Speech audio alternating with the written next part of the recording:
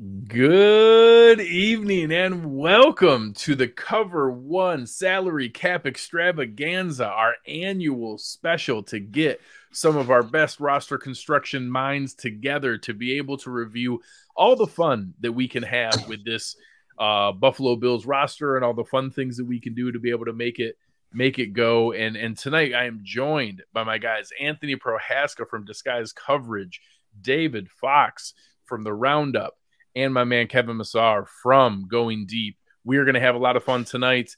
Guys, how we doing? Living the dream. I say this every year, how much I love this episode. DB Cooper, Fountain of Youth, El Dorado, City of Gold, just some of the most important myths that have ever existed in the world, and we get to tackle one tonight with the salary cap. I'm pumped. I'm excited. I'm just really thrilled to be here. All right. Anthony had to leave Fountain us. Of Youth. I had to.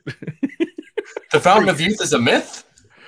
Why am I in Florida then? All right, David. Keep looking. Why have I been searching for these past years? What is going on? I don't understand. So tonight's show, we are going to have some fun. We're going to kick around probably every possibility that the Bills have to be able to create cap space, but we're also going to try to create some realism of what the most likely are. Maybe we'll lean a little on the aggressive side, but what we think Brandon Beane's actually going to do. So we're going to start with some of the most expected moves and then work our way down and go around the table here, each proposing things that we would do and that we'd like the group to consider. And then we'll make a decision. And then our awesome producers, we've got AJ and we've got Chris helping us out, putting some of these things together, that we're going to be able to go through and identify a running total as we go of how much cap space we've created. As we go forward, we're going to each have content on all of our shows and all the other Cover One shows on maybe what we might do with that cap space, but we might even sprinkle a little bit of that at the end of some of the things that we might predict or like to see us do with those different areas. So the first piece that we're going to start with before we get to any proposals is where we stand right now. There's a lot of tools out there.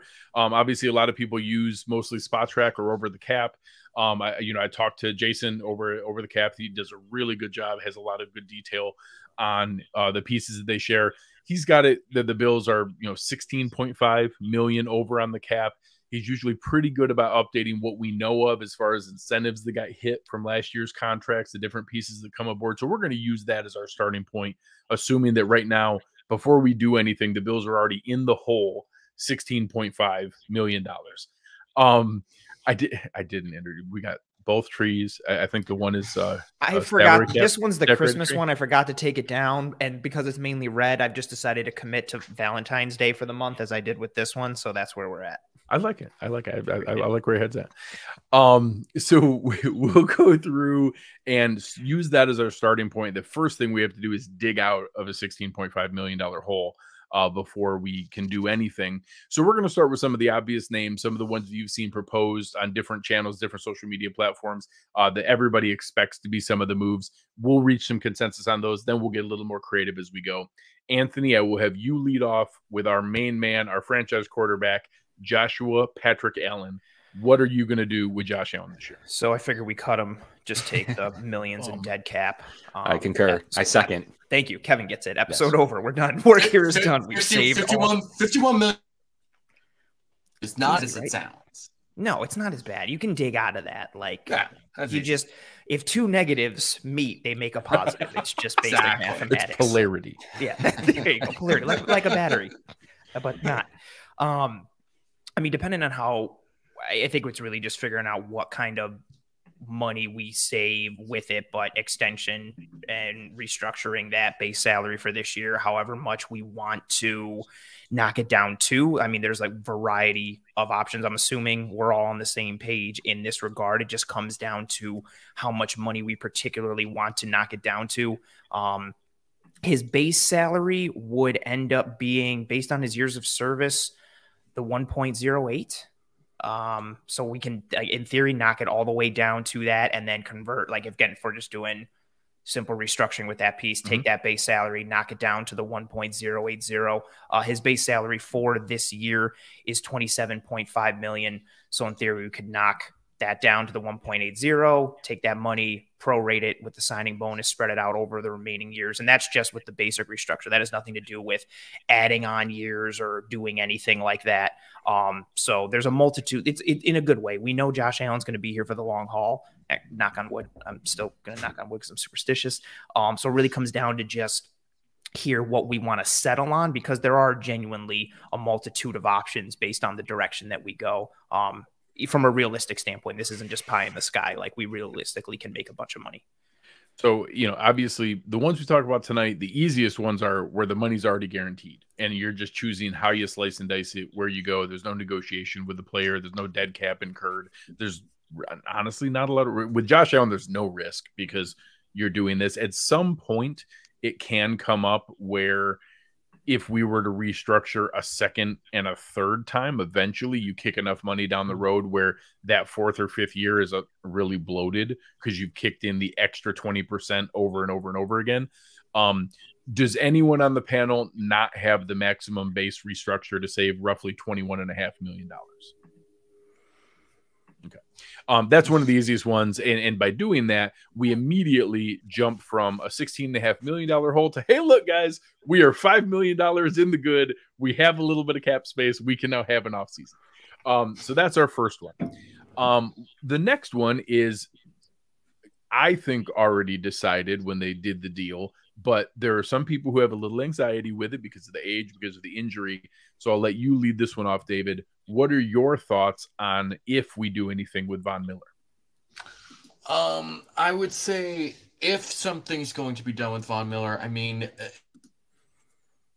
if you restructure, if you just do a sort of a basic restructure, you're looking at another 10, almost $11 million in cap room being made. But part of what made that Von Miller contract worthwhile, or at least why it looks good to us, is the fact that the first 3 years, what you were looking at, that was sort of what he was being paid to come here to do and get that money for that time. And the other 3 were just kind of, added on to sort of make it look nice and blah, blah, blah. It's not something where it was sort of easier to get out of at that point.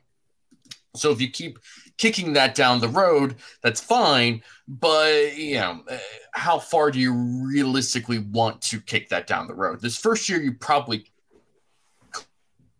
you could make a pretty strong argument. In fact, I will make a pretty strong argument that that's probably what they should do, or at least attempt to do. Because ultimately, I think the potential of, we kept Von Miller longer than we really needed to, versus not having almost an extra $11 million. I'll take the extra $11 million. So, Kevin, Anthony, do either of you feel strongly differently on Miller? I want to feel or you different. just feel uncomfortable with the fact I heard all the consternation from Kevin, and I was like, let's go into a thought. I'm just going to go, yeah, do your thing. I think they have to. I think it's the right move. I do have some thoughts about that, as it did look good as a 3-year deal, and now we're starting to alter it as we're kicking the money down the road. So there's discussion to not do it, but I do think for the betterment of the team, I mean, that's how do you clear up a good chunk of change. Yeah. So I will say, and there's comments in the chat, the thing people need to understand is this is not a decision right now. This contract was designed this way. The reason that they did it as a 6-year deal is because you could do the maximum proration from years 2 through 6.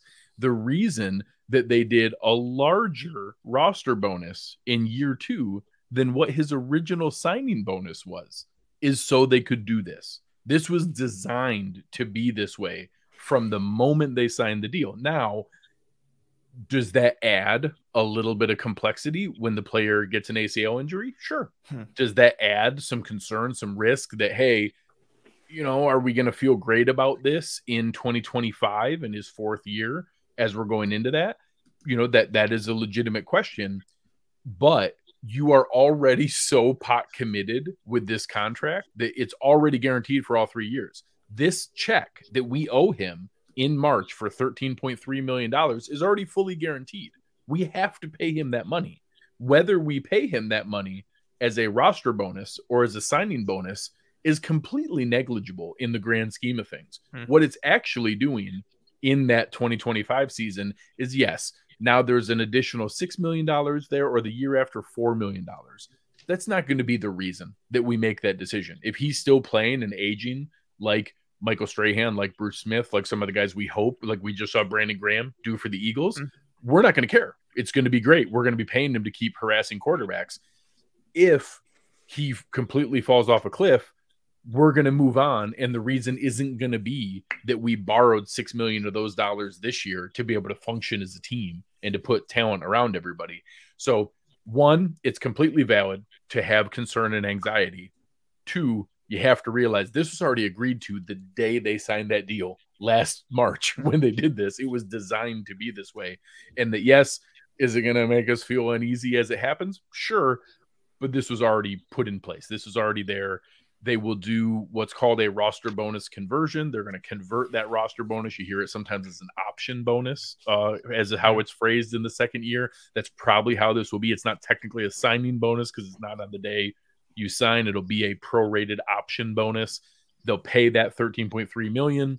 We will pay for 2.5-ish of that this year, and they'll spread the rest out over the rest of the contract. It will immediately free up $10.8 million, and boom, we've now created $15.8 million. You can see the nice little scroll across the bottom of the screen.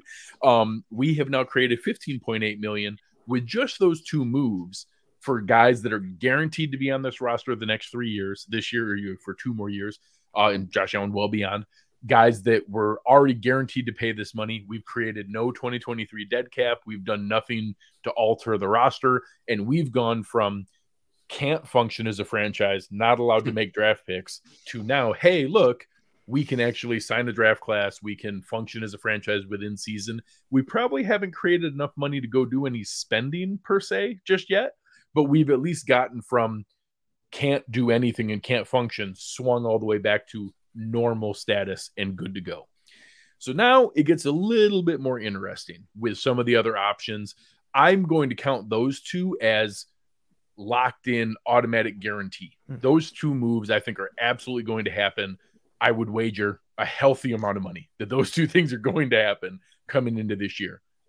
Literally everything else we talk about from here forward is somewhere on a spectrum of could happen, might happen, probably won't happen. And that's going to be the fun of the rest of this show, is figuring out which ones we think are going to happen here. So Kevin, I will go to you next on a man that we've already played around with a little bit.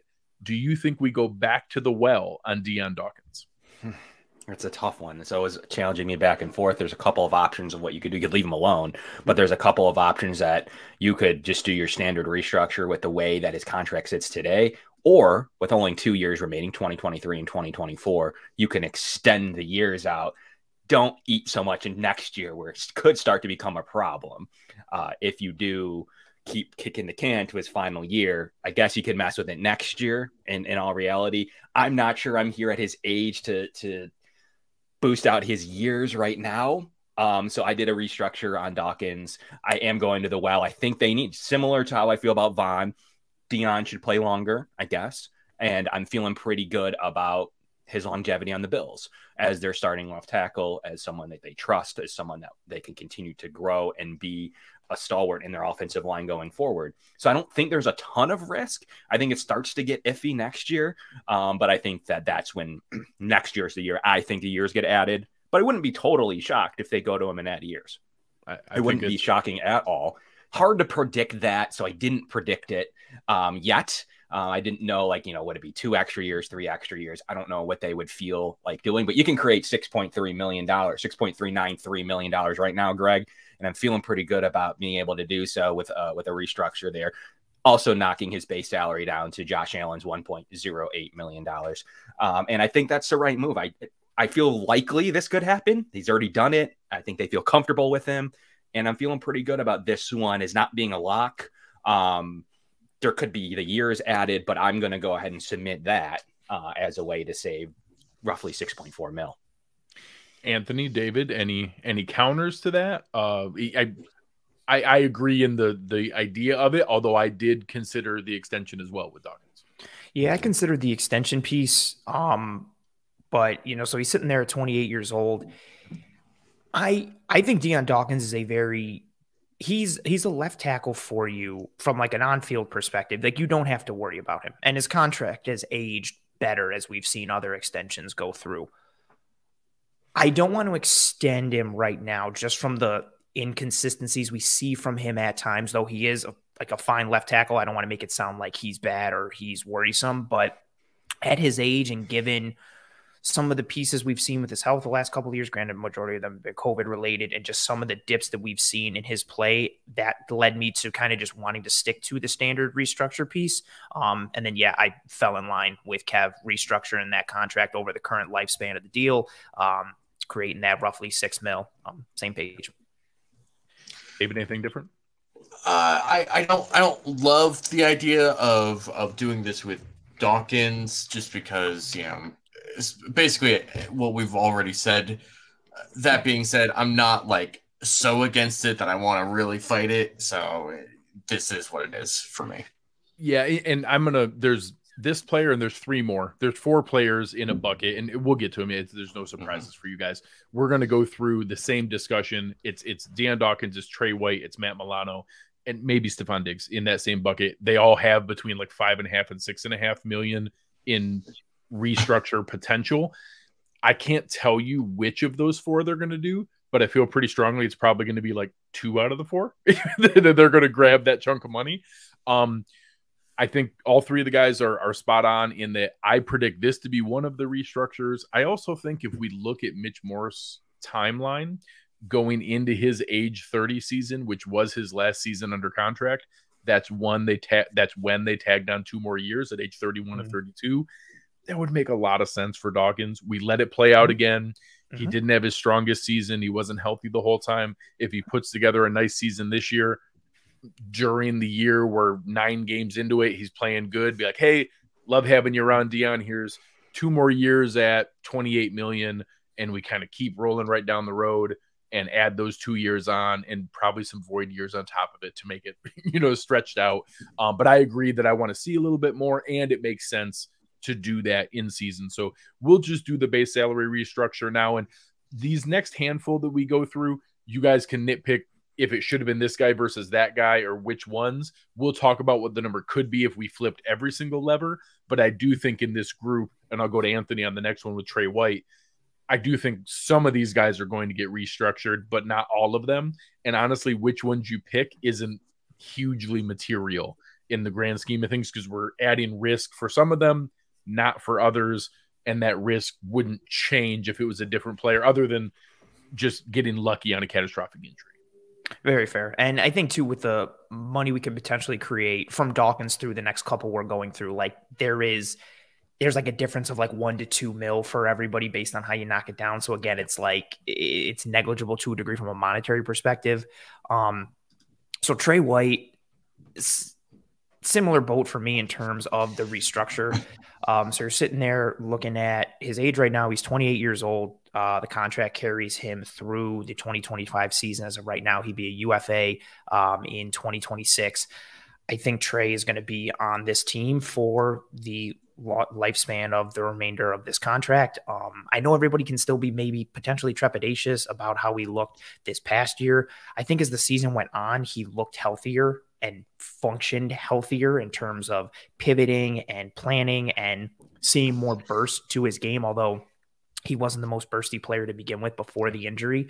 But you started to see that health come back. And what I also think helps him with age as he goes forward, because he's not a guy that completely relies on athleticism, as he ages, he should be able to lean into technique even further, and it will help him age a little more gracefully. It's like a pitcher who's actually a pitcher when they're 25 and not just like this flamethrower who you're like, well, when he's 30 and he can't throw 98 anymore, like what's he going to be able to do?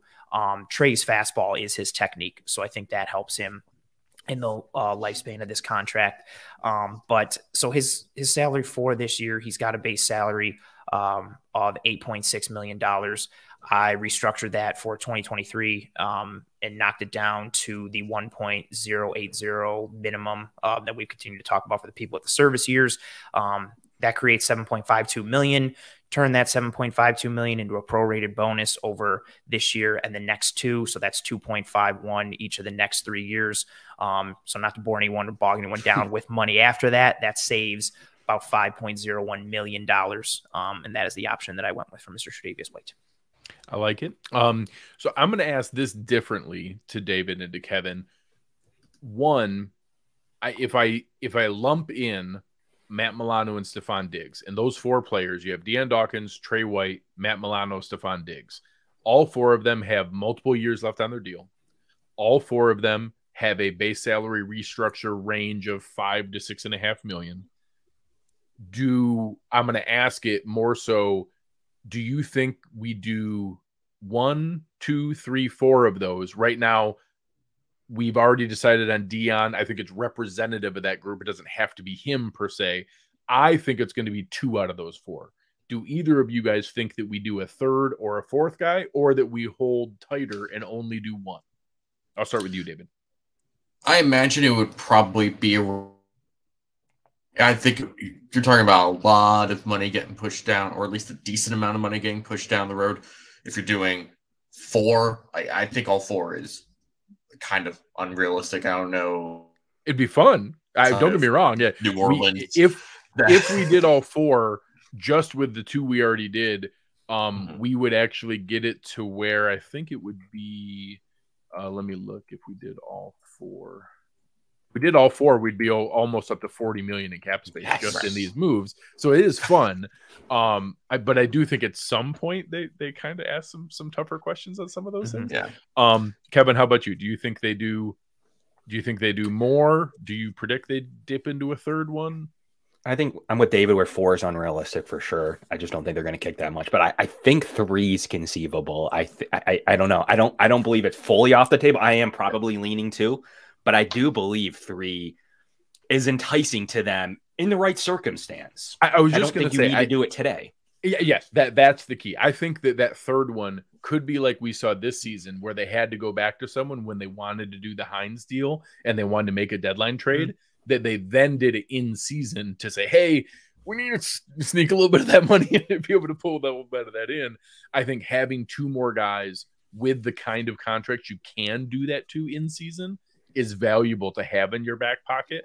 So that's another reason that I don't think we see him leverage every single one of them right off the bat, but that we go through there. So we'll try not to be too crazy with this. We could flip through if you go through every single function. You can create, I think I created $79.7 million in cap space if I literally restructured every single contract, released anyone who wasn't bolted down, traded a player that's coming up here in a moment. If I did every single angle, I could get it almost to $80 million.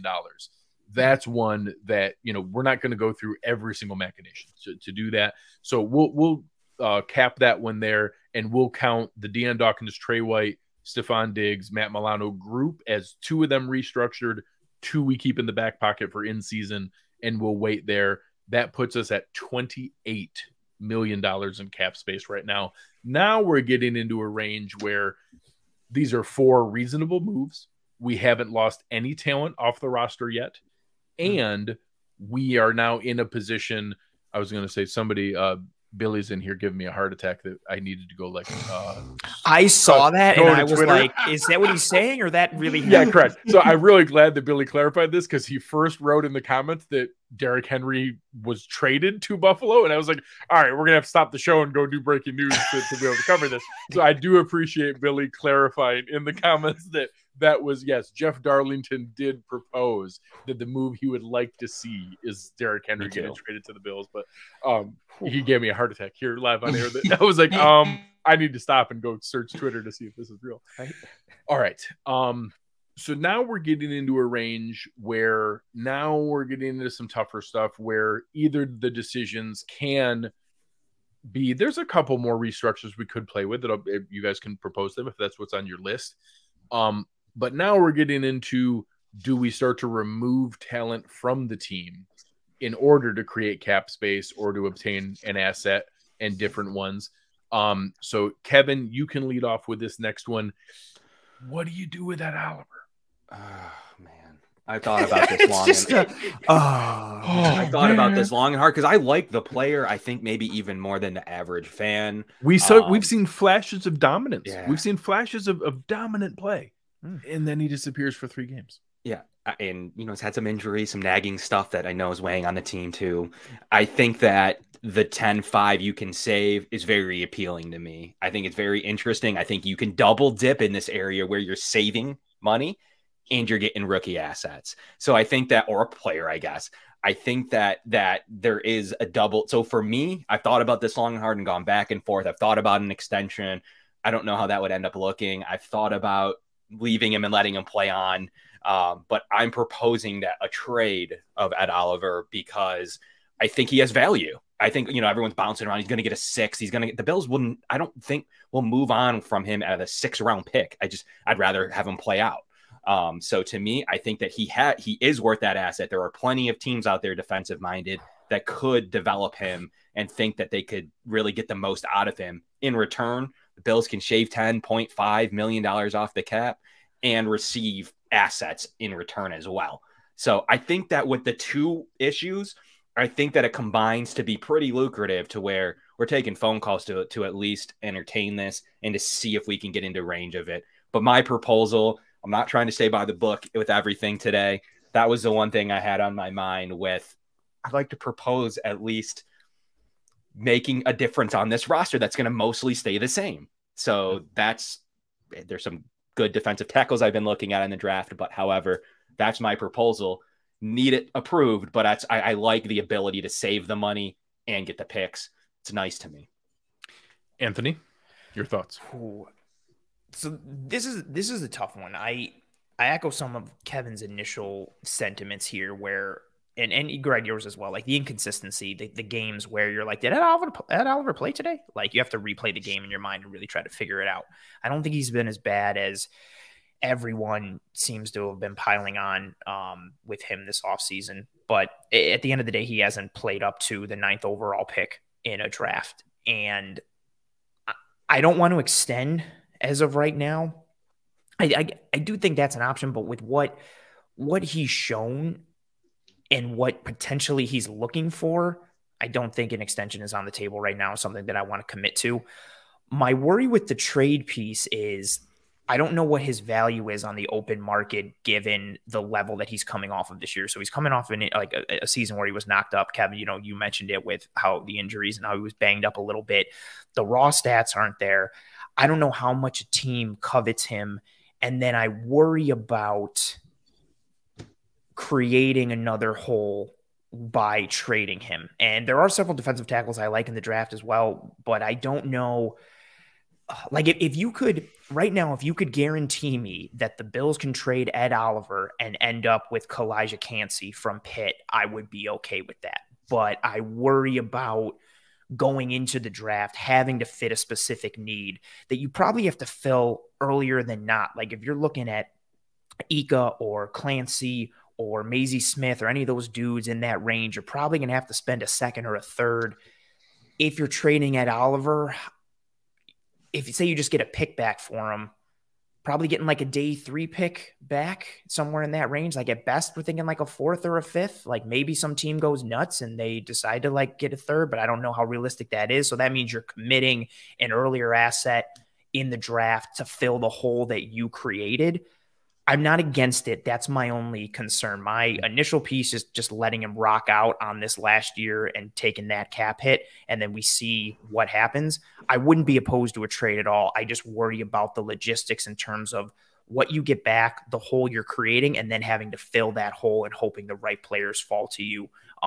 Or again, some of the guys too, right? Like also require some kind of scheme ability. Like Kancey is a like for like fit, which is really why I like that idea. But if for Ika and Maisie Smith, I saw was in the chat a whole bunch. Like those are technically bigger body dudes who are more in the Daquan Jones mold than they are the Ed Oliver mold. And if you're adding another guy like that, are you changing fronts? Is it less 4-3 over penetrating one gap style? Are you playing more gap and a half? Are you playing more 2 gap? Are you like, what is the identity? I think that raises some further questions. And just because it muddies the water so much, it's harder to nail down.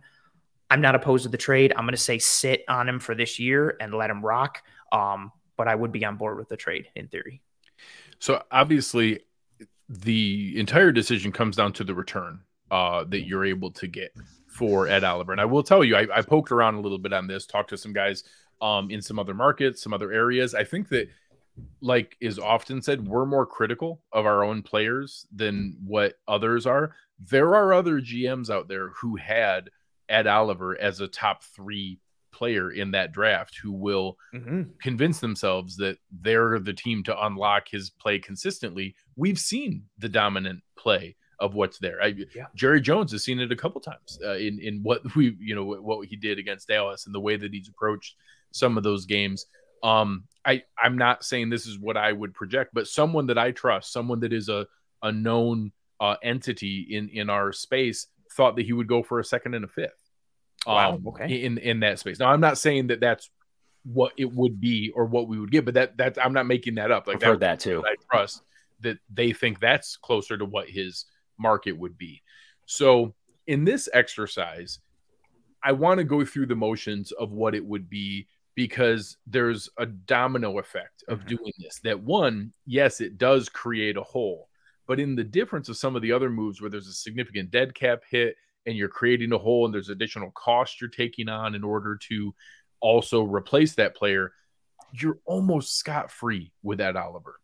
So the way I would propose it to you, Anthony, is instead of now leapfrogging defensive tackle to one of the top slots in our draft needs, $10.7 million gives you some flexibility where now I can structure a replacement contract of a Greg Gaines, a Kalen Saunders, a Sheldon Rankins, and be able to get those at a first-year cap hit of $4, $5, $6 million. Even if it's a little bit higher, it's a $7 or $8 million deal, where I'm then replacing him in function, letting those players play next to a Daquan Jones, saving another $5 or $6 million on it, getting back assets that we can use to invest in positions. And that's the kind of move that is on a much smaller scale. I'm not saying that this is a Tyreek Hill type move, but the way that they approached that was, hey, we can trade an asset that is valuable, get something back, also repurpose that cap space in another area. This is a much lesser deal, much lower area. But if wanting to go through there, I won't lie, I think there's a handful of defensive tackles who could look pretty decent next to Daquan Jones. I think that there's others who could thrive in that capacity. So I think there's possibility to it. I don't think it's going to be a Daron Payne. I don't think it's going to be Javon Hargrave. God, I would love to put Javon Hargrave next to Daquan Jones. But I do think that there's some next tier guys like the names I rattled off, the Sheldon Rankins, the Kalen Saunders, the Greg Gaines, where players like that could be had at a reasonable number. Doesn't stop you from investing in a draft pick. And some of the other players, we have free agents at defensive tackle that we have decisions to make on Jordan Phillips as well.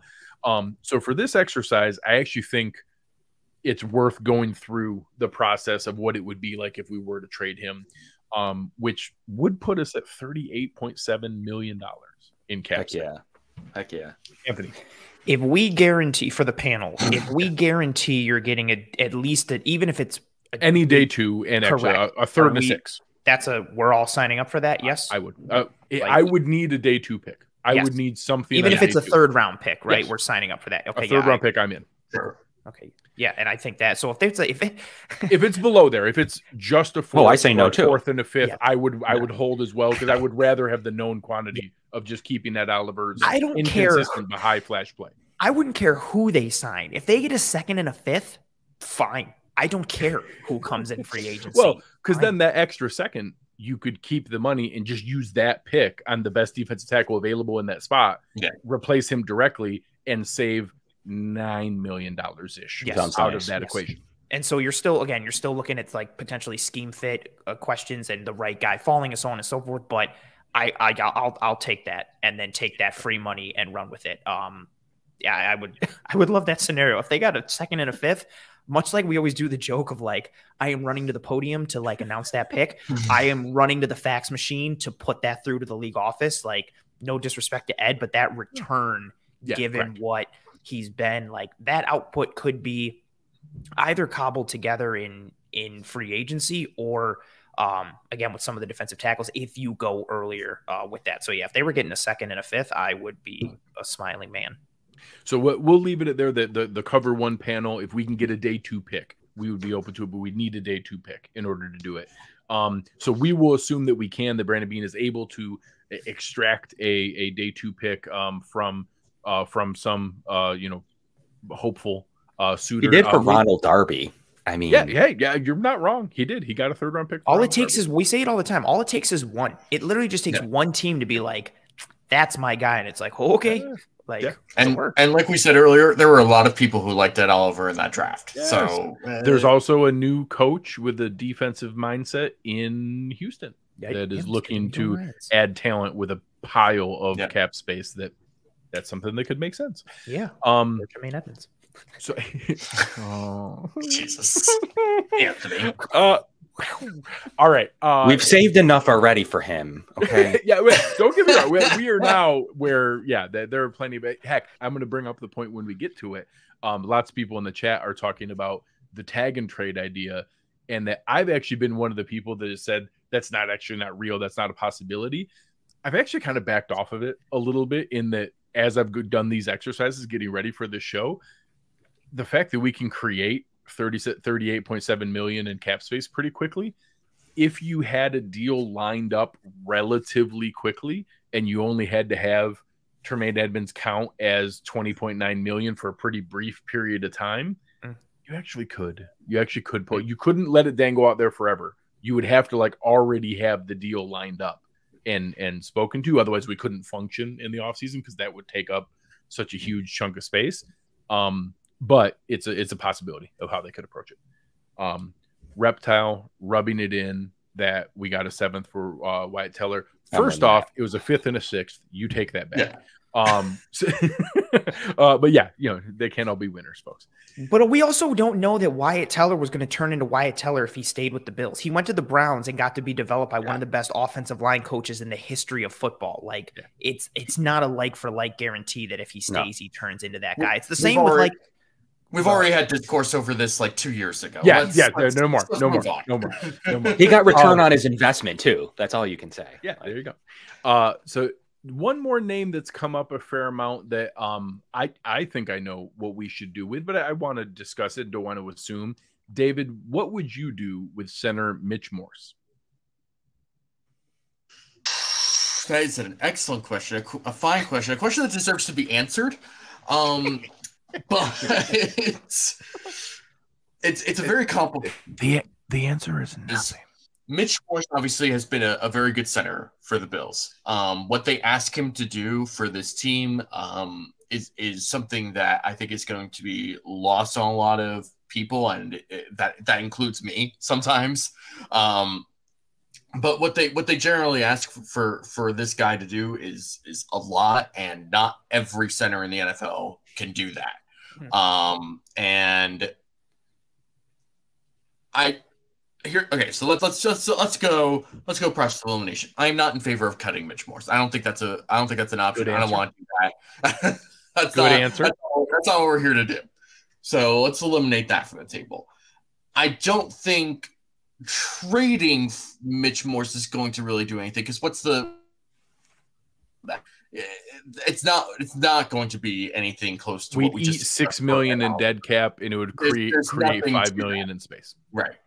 So now you're looking at restructure or leave it be, maybe extension. So let's talk about extension, right? So he's 31 years old, and he's had, I think this year was his far in his career. His 6th documented, 7th one. Yeah, it was either a 6th or a 7th documented one this year. Yeah. So that's tough. That's pretty tough to say, we are going to absolutely commit more money down the road to somebody who's 30 years old and has 7 documented concussions. I don't see that happening. A restructure, I mean, that is ultimately going to give you $3 million, a little more than $3 million. is that worth pushing that down the road? It's not a lot of money that's getting pushed down the road.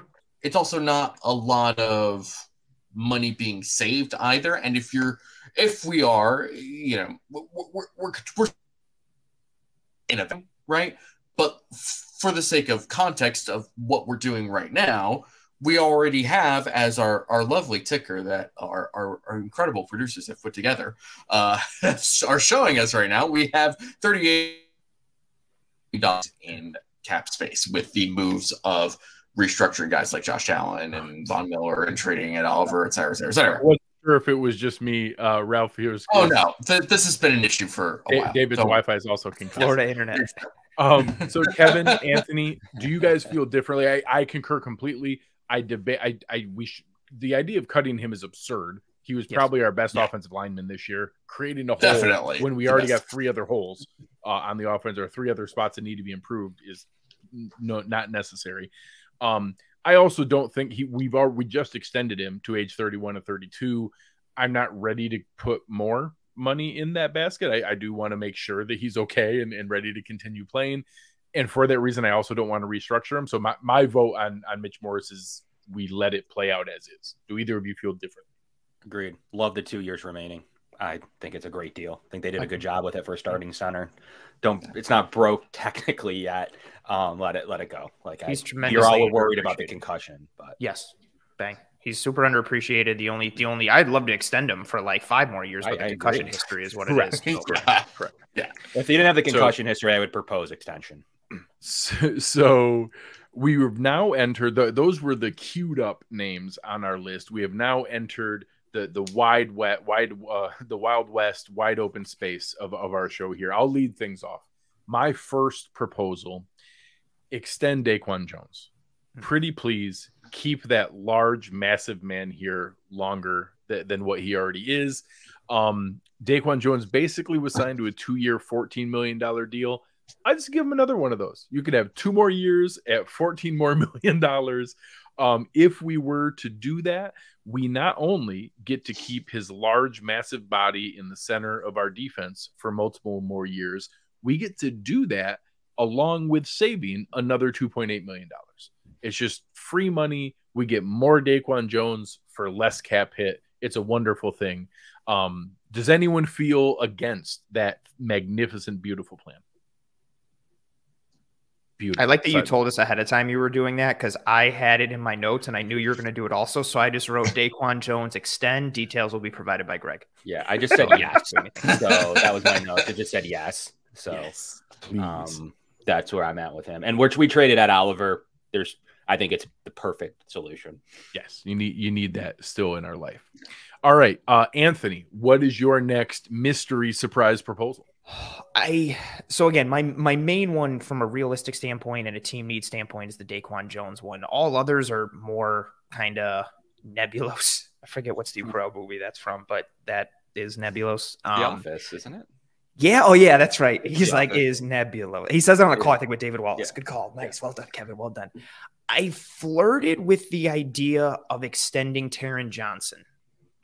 Okay. Because of his importance, because of how good he is in his role, especially with if Poyer doesn't return, potentially seeing what happens with Micah Hyde the year after, like the consistency from a performance standpoint on the field, from a leadership and culture perspective off the field, a knowledge perspective, him and Tre White become like tremendously important if that safety position all of a sudden is in flux. And then potentially the other corner spot, like I know Elam and Benford look good and you still got Dane Jackson in the mix, but I don't know, maybe Elam and Benford don't work out in a couple years from now. There's all the more question marks there.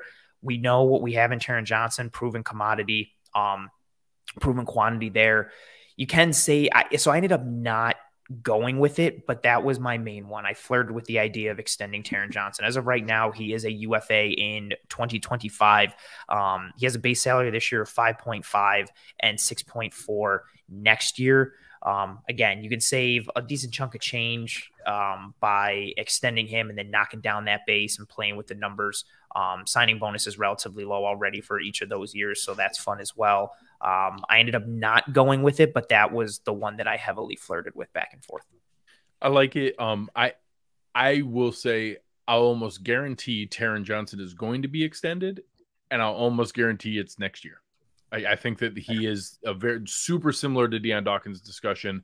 I can absolutely see 2 or for him maybe 3 more years getting tagged on, maybe another 3-year deal, just like he got this 3-year deal. Yeah, push it to like the age 30 season, 31 potentially for him. Correct. Yeah. We have him through age 28. You signed him through his age 29 and 30 seasons. Add 2 more years on. And I think that would happen next year going into the final year of his deal. So I like that one, but I think that one's a little bit early. Kevin, what is your next mystery proposal? Don't hate me.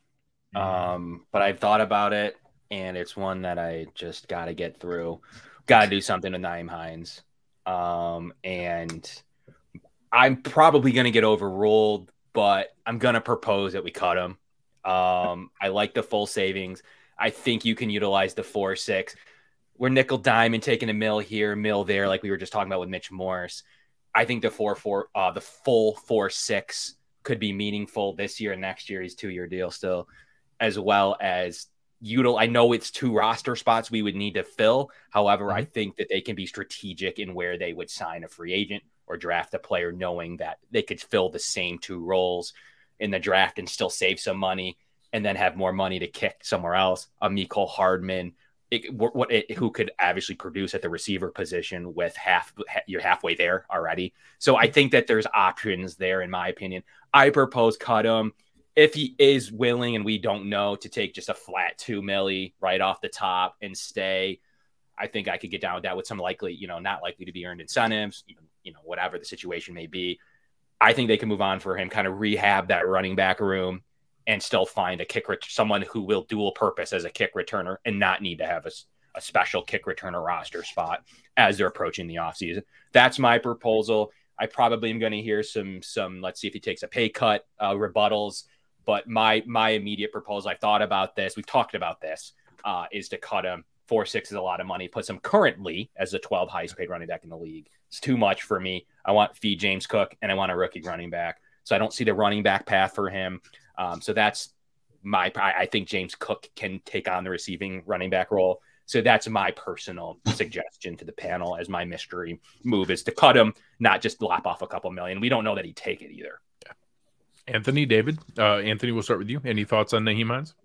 I would like him to take a pay cut from the perspective of the returnability and potential gadgetry. I do think it's very interesting that he didn't get used more in the offense as the season went on. Like and maybe it's just because they liked because again, Singletary and Cook were both successful down the stretch. So it's not like they were bereft of talent at the running back position or effectiveness. And when they did run the ball, they were successful. So I don't know if it was, really just a special teams driven move and they really just wanted him for a returner. I just can't shake that. It's really weird that he didn't even get manufactured touches as we went down the stretch. And to Kev's point, there's a ton of really fun rookie running backs in this class. There's also a ton of really fun running backs in free agency, and the combination of all the available free agent running backs and all the available running backs in the draft means that everyone's market kind of gets driven down a little bit, because it's I don't have to pay so-and-so, or I don't have to spend this draft capital on this guy. I can wait until someone comes knocking at my door, because there's all these available guys, and we don't have to go out of our way to spend big money or allocate big draft resources, unless it's Bijan Robinson, who is a unicorn and a beautiful human being. That's a conversation for another time. I'm fine. Tune into Disguise coverage for further running back where I take on the masses. I'm fine with cutting him.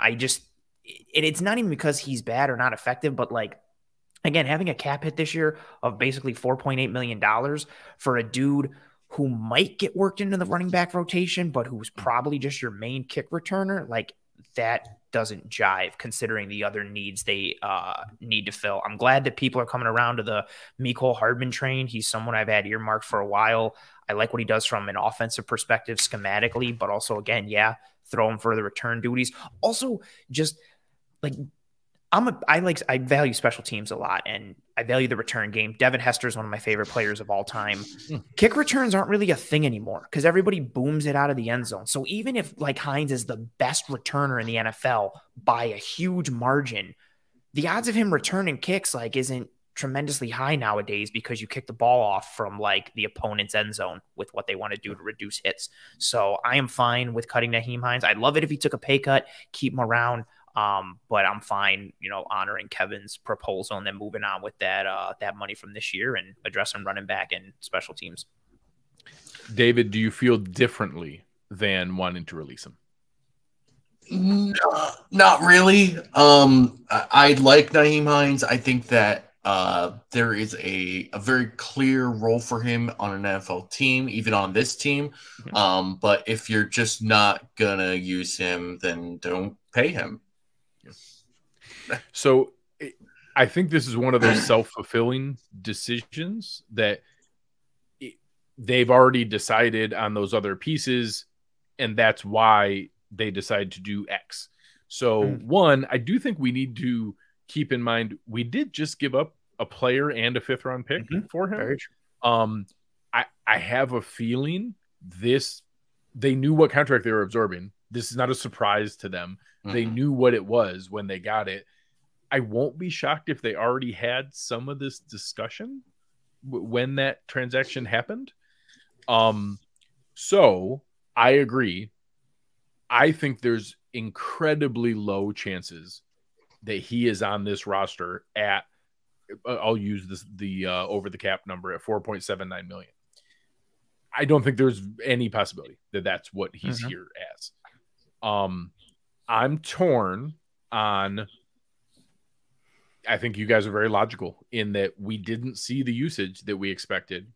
I do think there's some pieces to it that you're probably talking about needing, unless they bring in a running back ahead of James Cook can't be the primary back and the receiving back. I don't think we're going to build an offense that all of a sudden has that.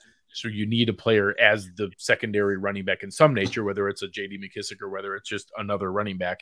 And you need a primary returner. In most offenses, that's not the same human. It's possible that it could be, but it's not super common that that's the same guy. So there is some efficiency in him being those spots. I don't think having James Cook and Nyheim Hines prevents you from drafting any running back that we have in the draft that could come up. Matter of fact, I want them to draft a running back, even having Nyheim Hines and James Cook.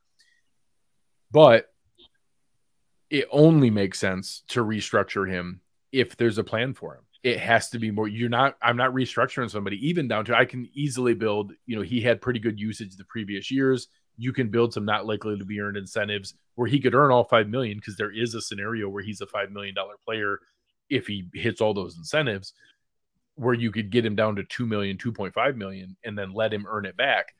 But that only makes sense if you're going to incorporate him into the team. So I'm going to respect the panel. I am going to release Nyheim. You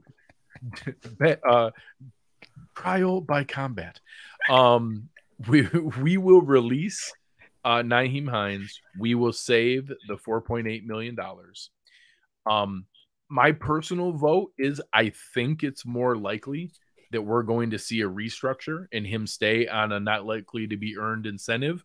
But it's hard to argue with the fact that they didn't use him when they could have. So what we're going to find out is, and I don't know if this is realistic or possible, but first they're going to go to Devin Singletary and say, hey, we can't afford to pay you, some of these deals that are out there, the Chase Edmunds deals and things like that. But if you want to stay for pretty cheap, we'll give you this money.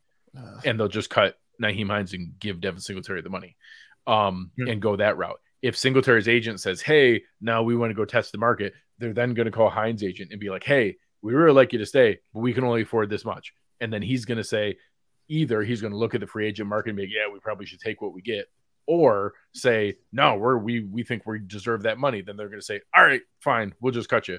And then they'll wait and see if one of them has a softer market than they think and let them come back for cheap. Or, like you said, go sign one of the fun free agents, or just wait for the draft and draft one of the fun free agents and go from there. I do think, they're not all of a sudden going to stop carrying 3 running backs. They've carried 3 running backs the entire time that they've been a front office here. So it's going to be James Cook and 2 more humans.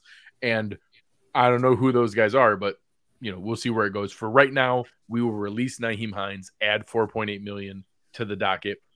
David, do you have any further deals that you would like to propose? I'm gonna throw one out here, and that is Tim Settle from the roster. Okay. I liked the idea of Tim Settle. I always felt like he was redundant when they signed Jordan Phillips back. I don't necessarily, because they're both weirdly similar in that they're basically shaped and built like big one technique types, but they play more of that like disruptive, sort of almost like what you would expect a 3 technique to be. Probably more as pass rushers than they are as run defenders. They're very odd types of players based on how they're built. And I think that if you're asking me just based on what we Jordan Phillips and Tim Settle, I felt like Jordan Phillips was playing well before he had his shoulder fall off. And Tim Settle just sort of like made like a couple of plays, but I would be very hard pressed to recall a moment of like, oh yeah, that's why they went and got Tim Settle. Like. The challenge with Settle is last year it was fine when it was at $2.6 million, because a rotational 4th defensive tackle at $2.6 million is fine. Like, it's not awesome value. Of course, I'd rather it's a UDFA or a 7th round pick or something, but $2.6 million is totally tolerable. That's just totally reasonable. This year, the cap number is $4.9 million.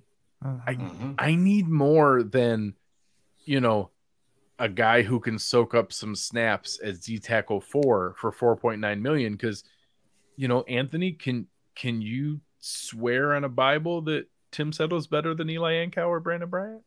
No. And if we're going to look at some numbers, there were 238 defensive linemen with 20% of pass rush snaps this past season, regular season and postseason combined. So 238 defensive linemen.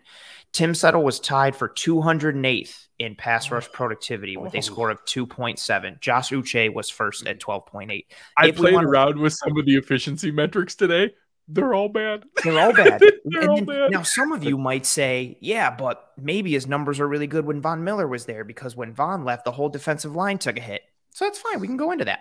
So weeks 1 through 11, 240 qualifying defensive linemen. In pass rush productivity, Tim Settle was 210th out of those 240 weeks 1 through 11 with Von Miller. Weeks 12 through 18, Von got hurt in week 12. There were 213 qualifying defensive linemen. Tim Settle was 192nd out of those 213.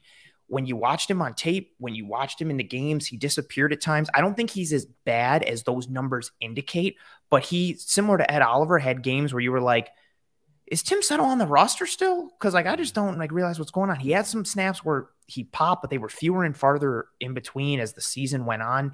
And yeah, I think that monetary value, Greg, that you mentioned, that 4.9, like you might as well just call it 5.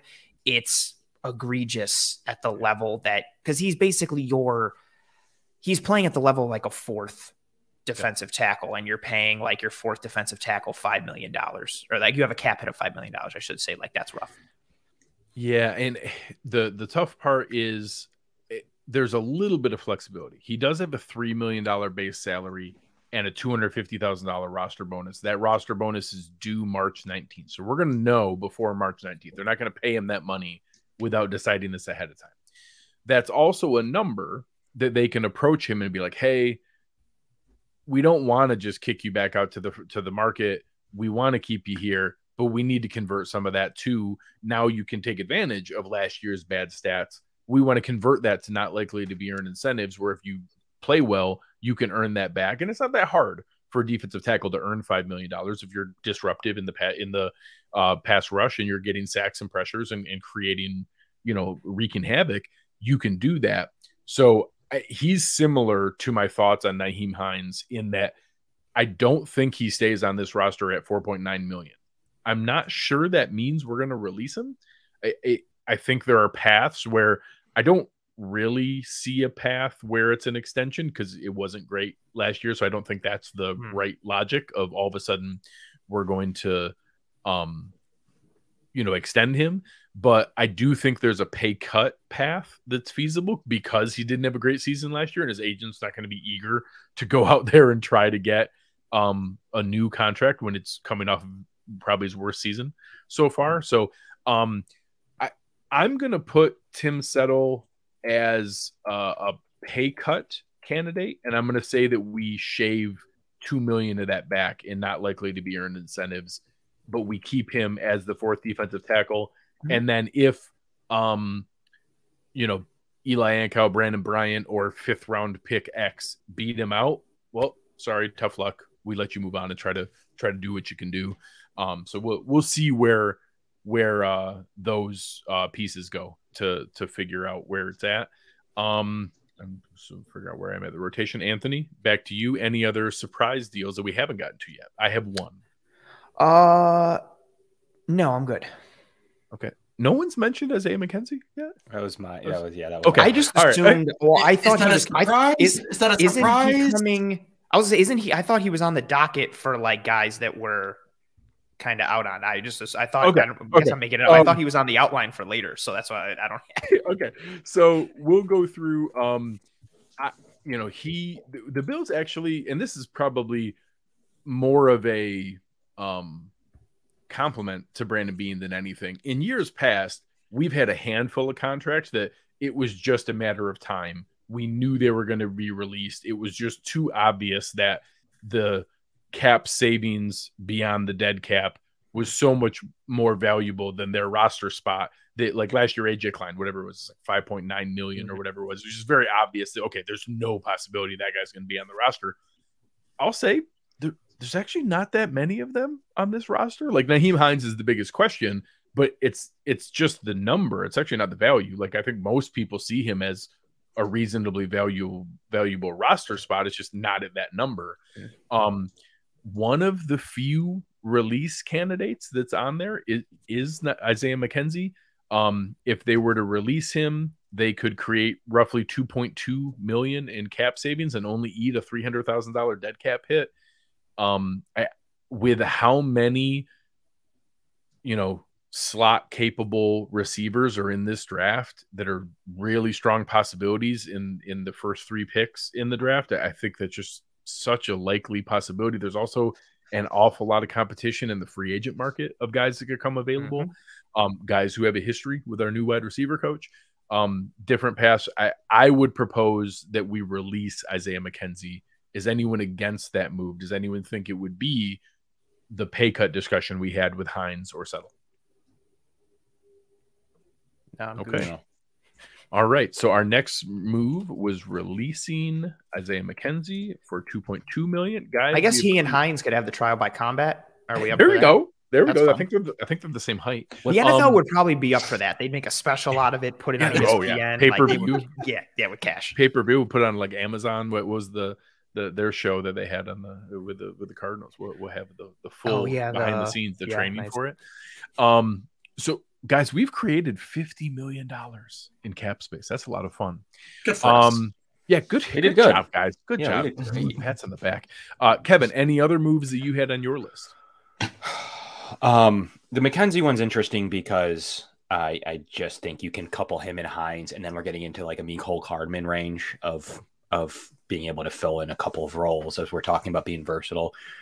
I really did flirt with the Taron Johnson extension as Ant did. I think that he's a guy that's pivotal to this defense. He's your base starter. He's basically your third linebacker.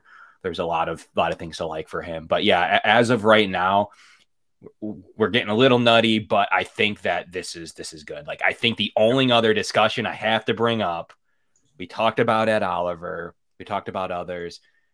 Do you cash out or extend Gabriel Davis right now? I think that that's a pivotal discussion in this argument. So I will say there's a handful of other names that are I guarantee there are discussions going on right now about contract extensions with both Gabe Davis and Tyler Bass. I think those two are being discussed absolutely right now. Neither of them are for cap saving purposes. So we'll save that. I think it's good content for each of us to talk about on our shows and to be able to go through. There absolutely is a path where that can make sense. it would actually be really difficult to extend them and not increase their cap hit, giving them any signing bonus, giving them any other pieces. Both of them, I think, are more likely than not to be extended with the team. I think more people are in the boat of, yes, absolutely extend Tyler Bass. There are probably some people who are more against extending Gabe Davis than they were, say, coming off last year's 4-touchdown game in the playoffs. No, really? I've heard some people frustrated. People are frustrated with Gabe Davis? It's shocking. So we'll let that discussion breathe on some of our other shows. They are absolutely in play. And I will even say, technically, every time, and everybody wants to know my process when I go through this, the first thing you should look at for extension candidates is who is a free agent next year. So the reason I didn't bring up Taron Johnson is the Bills don't have a history of jumping 2 years ahead. For the most part, they do like they did with Dawson Knox. They do like they did with Matt Milano. They extend in the season coming up. That's your final season. Many times it's before, like not Matt Milano, they push to like the 11th hour to extend him. So that's possible with some of these guys, but a lot of them, they do like Taron Johnson during the season, like Dawson Knox going into the season of that final year, and they then extend it out further. I think that's absolutely some of the stuff we'll see there. Technically, Micah Hyde is in that boat. I don't, coming off spinal fusion surgery, I don't know that I see that extension coming, but in theory, he is. That's one of the reasons that all of us had Daquan Jones in our notes. All of those are there. I don't think there's a lot of other obvious ones. There's 2 other names technically on the list from a cut candidate standpoint. I'm not proposing either of them, but I've heard names come up of AJ Epinesa. You'd only save $1.4 million. That's not nothing, but that's, you basically, that's what you would have to spend. Yeah. At your best case scenario of replacing him. I'm okay with him as a replacement level defensive end. I'd love more, but he is what he is. Saran Neal's the other one. It's more than I want to pay for a gunner. It is, but I also think this Taron Jones has played his last game in a Bills uniform. I don't know that we need to lose all of our special teams aces. Like Tyler Matakevich is a free agent.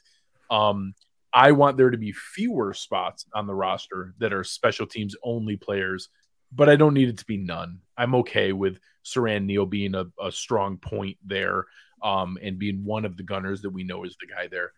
So before we move on to any other, maybe spending a little bit of money, any other moves, releases, extensions, anything else we haven't touched on before we settle on our beautiful, fabulous $50.5 million in cap space? Trade Stephon Diggs.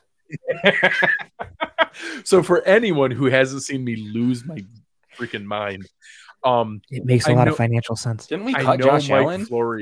I know Mike Florio put it out there. And if the most frustrating part is, of course, Pro Football Talk put it out there with the clickbaitiest, headline possible. And when you click it, which of course I did because I wanted to get angry and read it, he explains that, there's no financial reason. He hasn't requested a trade. It's very unlikely. It's way more likely that they just, decide to make 2 of their best players happy and move forward, and that he just was frustrated with the loss. Well, no shit. We're well aware. And that trading Stephon Diggs would create a $37 million dead cap hit. If Stephon Diggs came out tomorrow and literally said, I demand a trade, I'm never playing another down for the Buffalo Bills, they still couldn't trade him. It would destroy the entire season. They still couldn't trade him. He's not getting traded. It's not possible. They're not going to do it. But to Kevin's point, we already cut Josh Allen, so it makes sense to cut Diggs. So, now you might as well send him to go where it goes. Okay. So we now have our tough part done. And we're not going to go into a ton of detail on this because I do think that it's really good content for each of our other shows to figure out how we want to spend, what our free agent wish lists are, how we're going to be able to go through and do that. But we'll touch on a couple things here. So whether it's a guy that's an in-house candidate or someone specific you have in mind, maybe we'll throw out 1 or 2 each. I'll start with you, Anthony. Is there maybe one in-house and one outside? Is there a player that you would like to use a little bit of this cap space on that you have your eye on? Are we allowed to talk about Tremaine Edmunds? Yeah, let's go ahead. Let's kick it right off with him. So Tremaine Edmunds, I think, is the low-hanging fruit for that option. I know there's different monetary values kicked around, but if we're looking at the linebackers right now, especially after Roquan reset the market, so Roquan's at the highest in terms of average annual value at $20 million. Then you got Shaquille Leonard at 19.7, Fred Warner at 19.045, then CJ Mosley at 17 million, Aluakon with the Jags at 15 million, wild, Dion Jones at 14.25, so on and so forth. Based on that tier and what Edmunds has done, I think he falls somewhere. I feel like the ballpark of 17 million per is kind of safe, give or take a million or two here. And then his age obviously factors in. He's 12 years old, so he's super young. You can cash in on multiple contracts. That's where I start to worry. Like, does he, or not worry? A lot of the bigger linebacker contracts, like Roquan and Leonard and all those guys like Shaq Thompson, Jerome Baker, a lot of these guys are in that 4, but usually 5-year range for that contract. Just ballparking with everything and kind of playing devil's advocate from a worst case scenario perspective. Well, not worst. I'm going to say a 5-year, $90 million contract for Tremaine Edmunds, average annual value of $18 million. So it doesn't put him at the highest AAV. I would give him $47 million guaranteed at signing, which would be the highest for a linebacker. Roquan was the previous highest at $45 million. That $47 million guaranteed will come from his from a $25 million signing bonus, plus his 2023 salary, his 2024 salary, and 2024 option bonus that I gave him. Also giving him a mentioned the signing bonus of $25 million. That would also be the highest for a linebacker. Roquan was the previous high of 22.5. So he gets to kind of reset the market in some of the little areas without, grossly going over anybody in particular. And then the way I broke down the contract, I layered it so his base salary in 2023 is $3 million, 2024 is $6 million, then it goes up to 10, 15, and 15 from 2025, 2026, and 2027. Got the signing bonus and roster and option finagled into there. But that's what I did with Tremaine Edmunds. I like it. And what's your year one cap hit? A base salary of 3, and then with the signing bonus, so 8 mil. You could knock it down if you wanted to go like lower, like you could. I just layered it out to not pay the piper too far down the stretch. So 8's good. Yeah, the way I actually played with it all the way out to a 6th year, and did like the exact same setup idea that we've seen with Von Miller and Josh Allen, where you have the initial signing bonus is a little bit lower, and then the second year where you can have another guaranteed option bonus that prorates out. And again, I'm actually not joking about his age. Because of his age, you actually can do a 6-year deal and expect to see 6 years out of it. Yeah. And he wouldn't even be too opposed to sign that, because he can sign a 6-year deal and still have another good contract. Still have another third contract after that, which is crazy. So I'm torn. I've talked about this on a lot of different shows.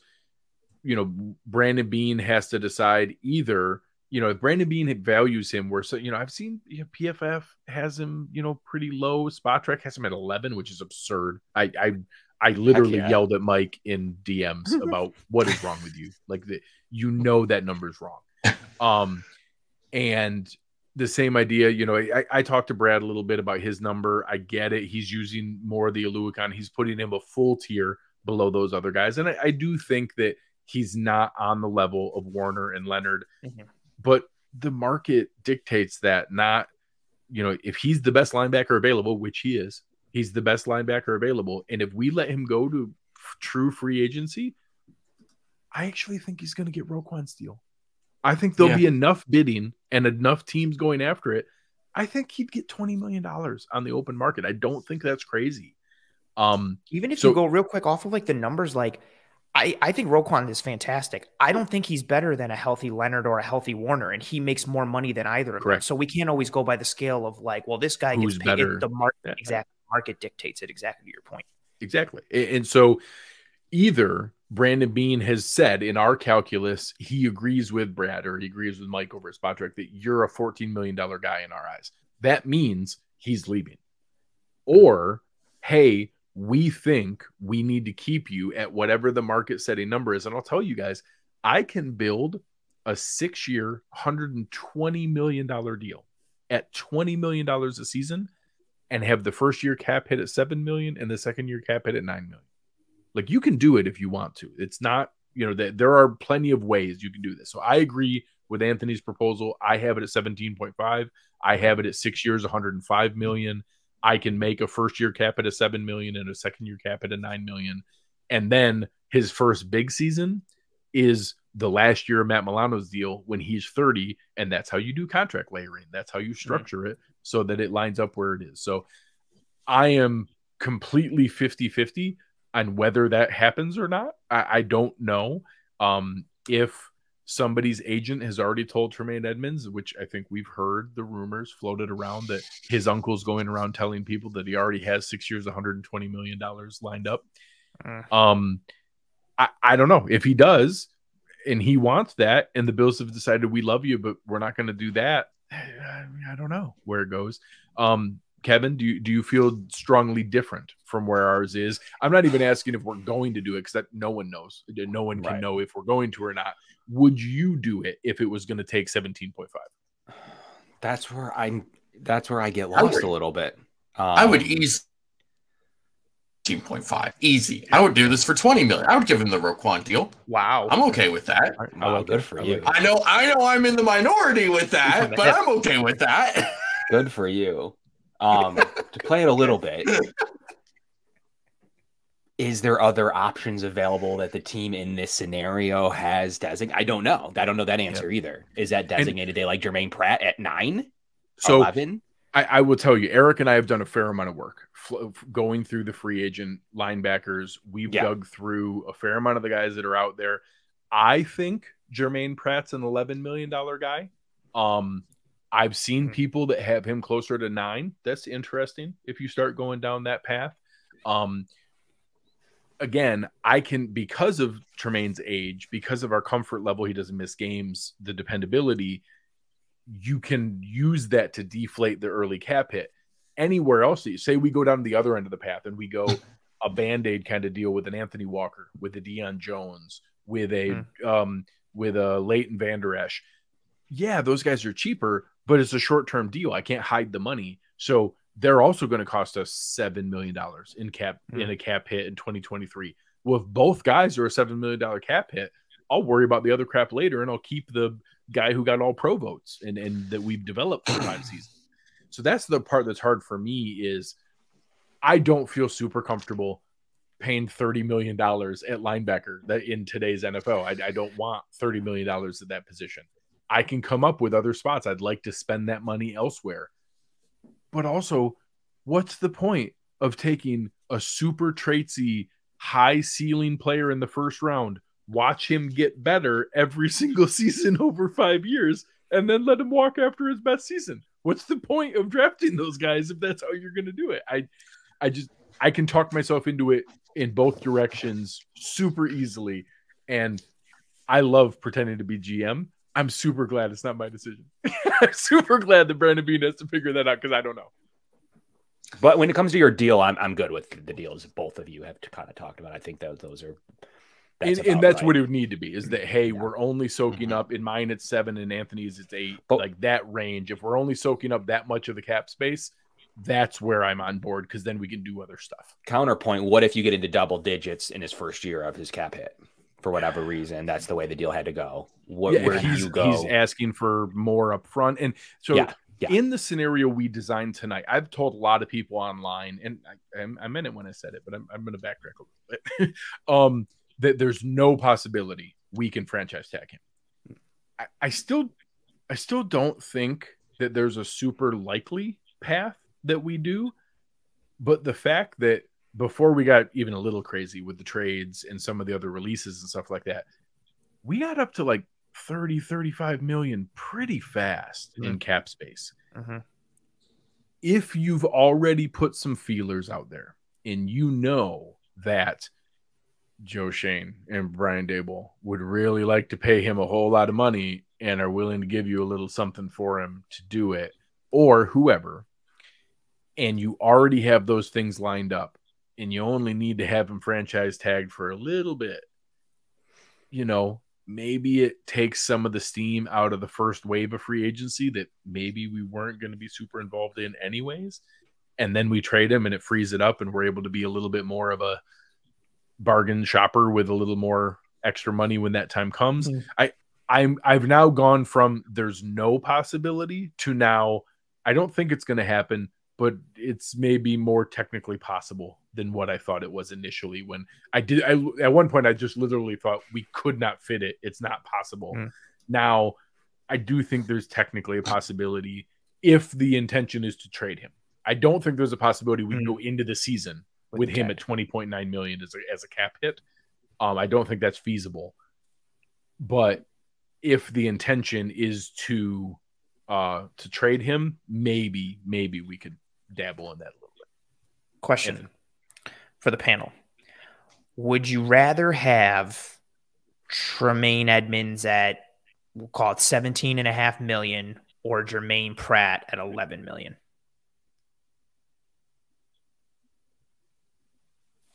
What are the cap hits? That does matter. Well, and that you can play with either of them. Yeah, so correct. say you could get Pratt down to $5 million. And Yeah, I was going to say knock off like 2 or 3. Yeah, a little bit lower, but not that much lower. You can't go. It's hard to, and like, because you're probably not signing Jermaine Pratt to a 6-year deal. No, for sure. It's hard, right? The real cash savings, like, we talk cash to cap all the time, and we talk about what that means. But talk about, we just wrote a lot of extension checks. We just wrote a lot about front of Pagula's money. We did spend a lot of Pagula bucks. Real money, like real cash here going out the door. This isn't cap. Yeah, this is real money. This is anti Ralph Wilson. I think that ultimately you could consider cash at some point and be like, Jermaine Pratt wouldn't cost us as much money. Jermaine Pratt's good. Yeah, and he's like good. from I've had Bengals fans tell me he's better than Tremaine Edmunds. There are absolutely people listening to this right now screaming into their headphones that, yeah, dude, it's an upgrade. He's better. Absolutely. And I'll even tell you, he's a better run defender. Jermaine Pratt's a better run defender than Tremaine Edmunds. And I think Edmunds is a better pass defender. And in today's NFL, I take the pass defender. But I don't know if I want to pay 17.5 to 11 million. Like, it's right. It's super tough. I take Jermaine Pratt to answer the question. Okay. I don't think it's crazy. I don't think that's crazy. No, I don't think I don't think it's crazy, but I'm still taking Tremaine Edmunds. That's fair. Pratt, in that's like that for me is a really, I got into, I was following the Bengals for a majority of the year, but really prepping for the first Bills-Bengals game and seeing like Pratt's coverage numbers, like for linebackers are, for advanced metrics, like he's 1 or 2 or 3 or 5 in like almost every metric. And then you put on the tape, and sometimes he would even come off on third downs, which was weird. But dude is flying around. He's athletic. He's rangy. Like, he's violent. He adds bite. Like, I think that's a realistic. It's a game that like I literally play in my head like every day, like just making up numbers. Like, would you take Tremaine Edmunds at this or Jermaine Pratt at this? And because I don't think Pratt's a bad linebacker. And then if you can take that money you've saved and all of a sudden reallocate it and buttress some positions that you have needs at, it becomes a very interesting discussion, interesting conversation. Just because Pratt came up, I was like, ooh, like, what do we do here? So let's pivot here because I don't want to go into like hour 3. With our safety position, we've talked about it in our staff chat. There is so many variables at the safety position. I already mentioned Micah Hyde's fused spinal, vertebrae or whatever the heck they did. We obviously know DeMar Hamlin's heart and his brain. What do you have in you to line up and make that next big hit? And are you ready for that? We have the entire, Benford project, whatever that is it to stay at corner? Is it to transition to safety? Is it a post Micah Hyde developmental move? Is it for him to come in and try to compete day one? Then we have the market for Jordan Poyer. I think Jordan Poyer is a 2-year, $25 million player. I think he's a $12.5 million guy. I don't think he gets the Quandre Diggs deal. I don't think he gets the Harrison Smith deal, but I think he's just under those. Other guys who are very sharp, very intelligent, know this projection game very, very well, have him as a $8.5 million player. If he goes out into the market and isn't getting the level of deal that he's expecting, what is the price point? I'll start with you, Kevin. What's the number where you do bring Jordan Poyer back? What does it need to get to, knowing that it's not a long-term deal, so there's not going to be a ton of flexibility in first-year cap hit versus long-term, and that, you know, you can maybe take an extra $1 or $2 million off, whatever your number is, of what the average salary is. But in general, we're going to have to pay pretty close to what we pay him. What do you need that number to get to in the open market before we bring him back? I like the 2-year deal with a void year in there. But I also like 8.5. I think that's intriguing to me. I think at that number, it's not much more than he made now against the cap. And then we can lop off a little bit. 6 million on the cap, 6.5, 7. I'm feeling like, why do we need to entertain these safety options? Use a draft pick, high draft pick, or pivot to someone we don't know can fit in this defense. We know how good Hyde and Poyer can be. 8.5 is very interesting to me. And I think that's my max, which is funny because it's probably his floor. Agreed. That'd be where it would marry up. Yeah, for my max and the floor, that's my number. I think 8.5. I think the Bills have to take the call and be like, we like you. We know what you can do. That's a reasonable deal. We just made $50 million. Maybe we took Pratt in this situation too. Maybe a Pratt and a Poyer combo. That's intriguing to me. And I think that number, I think there'd be a little bit of contention among Bills fans, but I think at 8.5, people would, and then they see the cap hit. I'm going to do it. Anthony, would you go higher than that?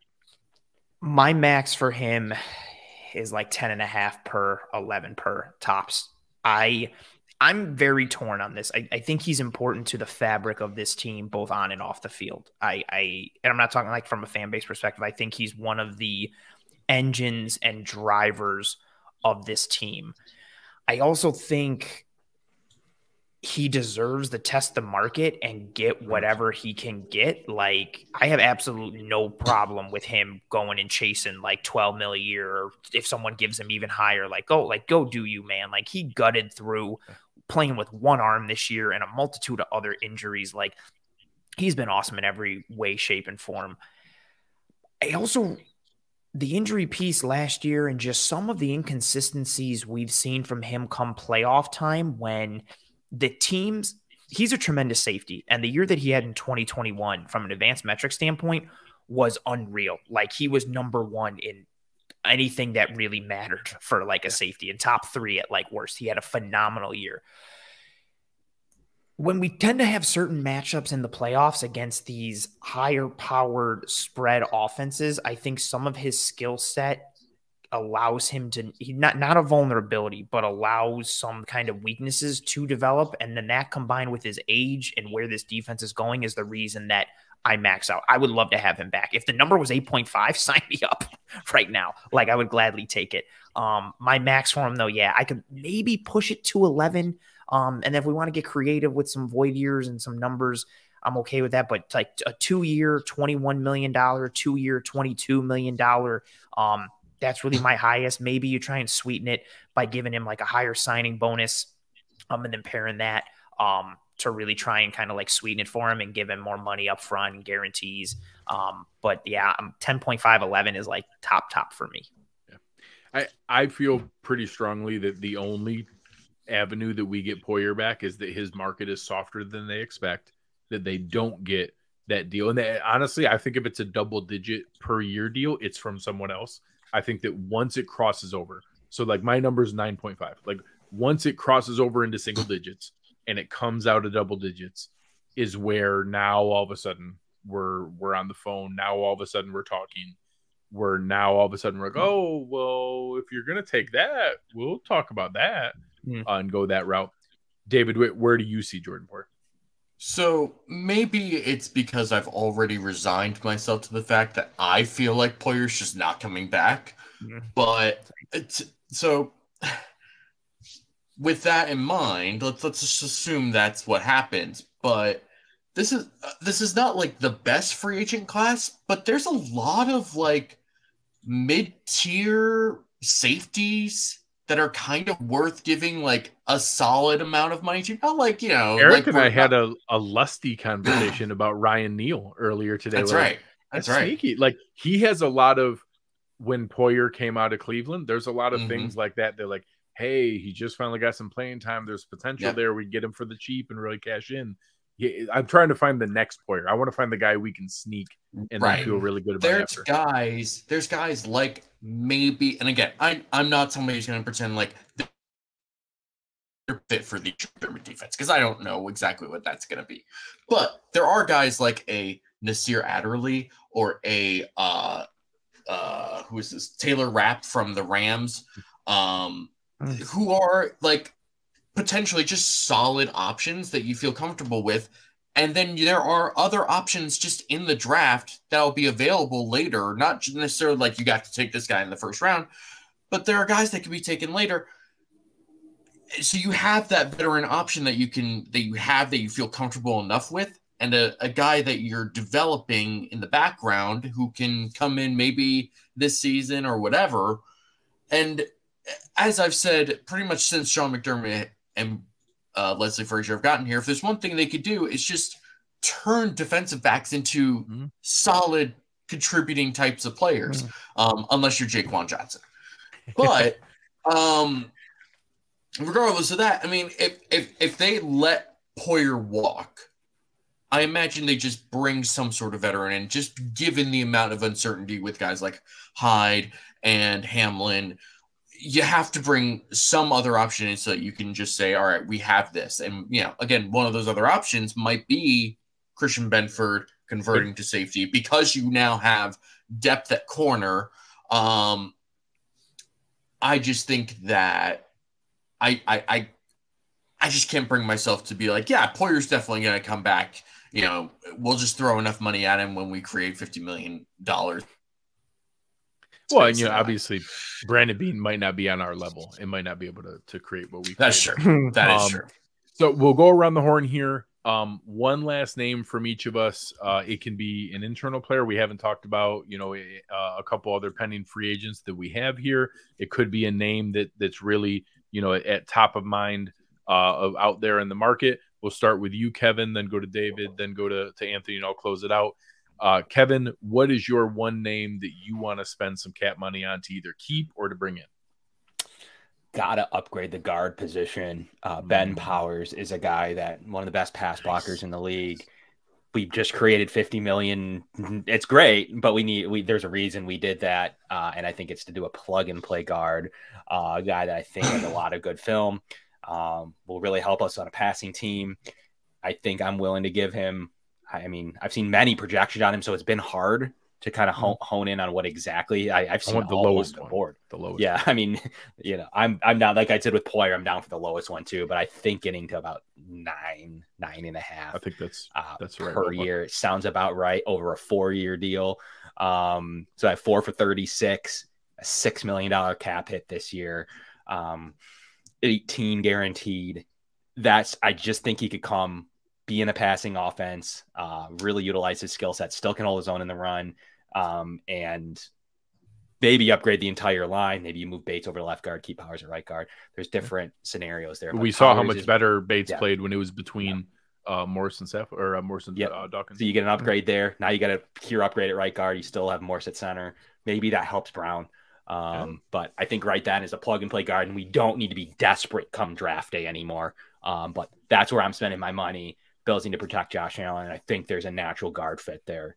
And we created the money. Strong proposal, Mr. Fox. How we do? What's your wish list? So I'm looking at this offensive line class. I don't know how much money some of these guys are going to get because this is not like a superstar class. There's no like standout, like this is going to be like the guy who gets a bunch of money. And what that means is there's going to be multiple guys that get more money than they probably should.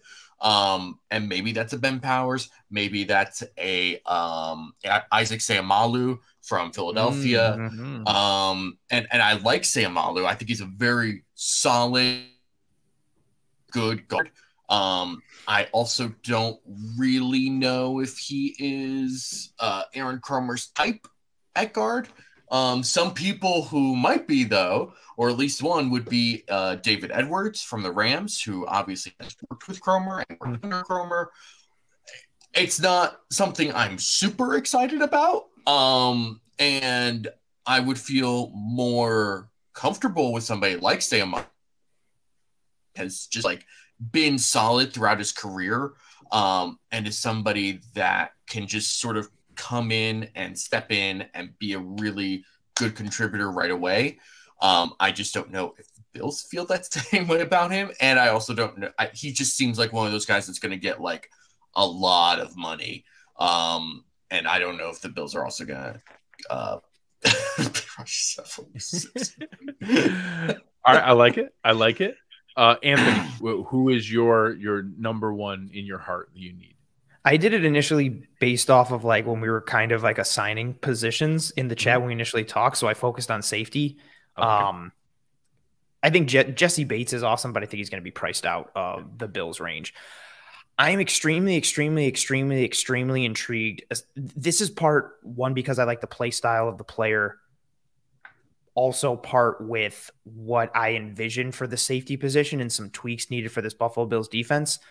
CJ Gardner-Johnson from the Philadelphia Eagles. And the attitude.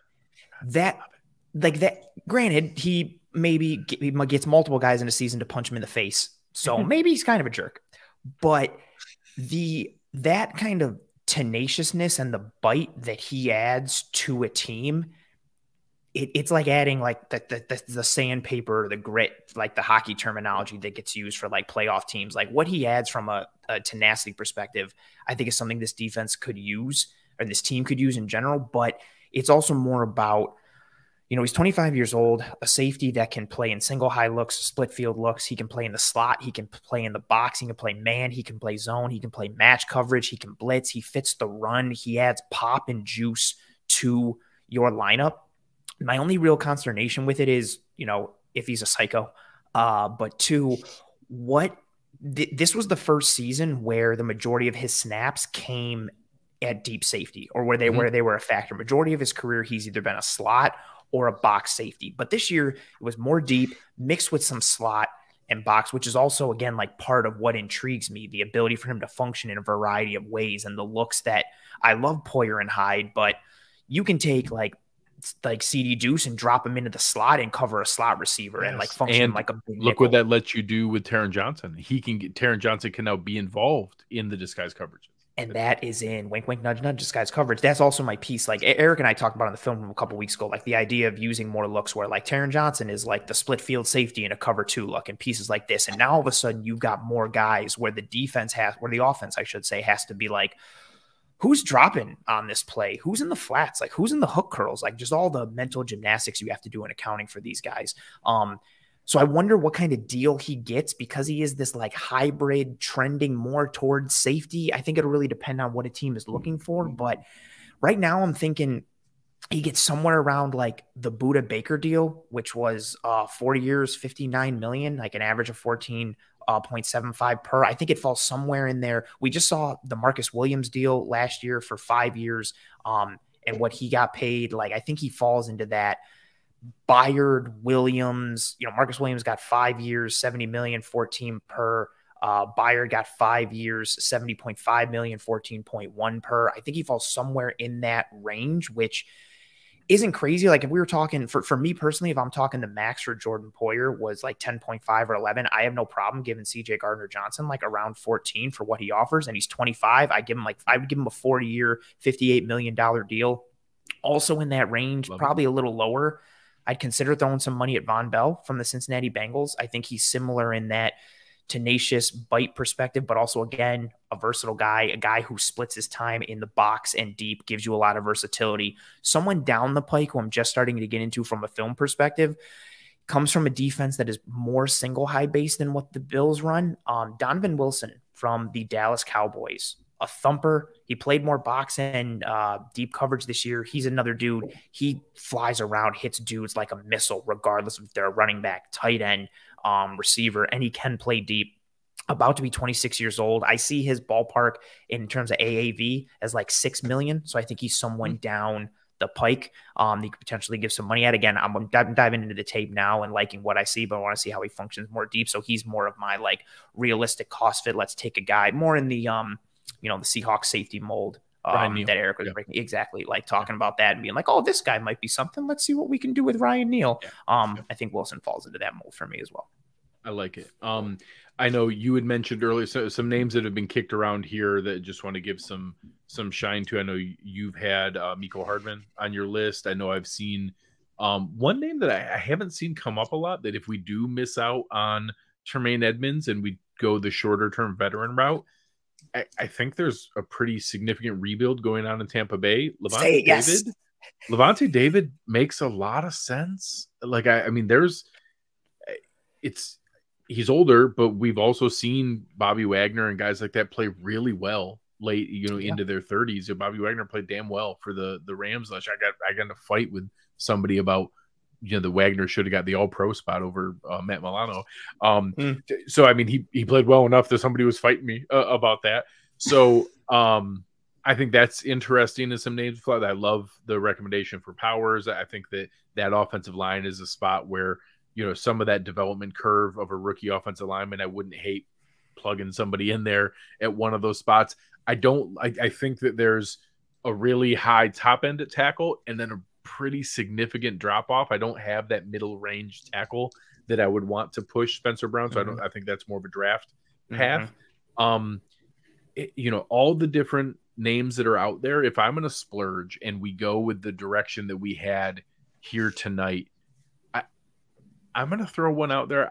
I'm going to go after Delvin Tomlinson. And that if we were to trade that Oliver and to have some money to float around and to figure things out, he's incredibly consistent. He gives a little, you talked about it earlier, Anthony, that it's not as stereotypical of what our previous approach had been, and that it lets you do some different things if you have him on the field instead of Daquan, him next to Daquan, of what they can do, and that it gives them a little bit different look of where it is. And he would be a player that we would absolutely, Peter, really appreciate you, man. That's yes, awesome. Thank you. I feel like he meant to give like $10 and was like, no, I hit an extra zero. Hold on, I hit the wrong button. I take that back. Thank you so much. Yeah, that's awesome, man. We really appreciate you. I think you could also throw Draymond Jones out there. I joked about Javon Hargrave earlier. If we were to do what we proposed tonight and trade at Oliver, Kevin has brought it up, and lots of guys here, you can play with the first year cap hit in an awful lot of deals. I can give Draymond Jones $58 million and still make the first year cap hit look like $7 million, and stretch it out. So I do think that there's a possibility if they were to trade at Oliver and let Jordan Phillips walk, all of a sudden that's like $16 million that they had invested in defensive tackle that you could now reinvest as another player there. And, still need a big season from Gregory Rousseau. You still need Von Miller to come back. But if you now put that together with that combination, you could certainly make a lot of things work. And even if we missed out on Tremaine Edmunds, but you could have somebody like Levante David come in and put Daquan Jones and Delvin Tomlinson in front of them, you could be able to go through there. So I love that. Fry Daddy did the math. Yeah, that was here. really good. If all 268 of us watching right now pitched in a mere 167,000, we will pay for Josh's $45 million this year. Venmo him; he'll make sure he gets taken care of. You can trust Fry Daddy. That's awesome to be able to go through. He's a reputable source. And I was going to joke around Ralph Wilson's senior, which is awesome that Ralph Wilson still watches our show. I really appreciate it. We'll go around. I actually was going to joke about signing a punter, but I didn't want to trigger Kevin, so we'll wait for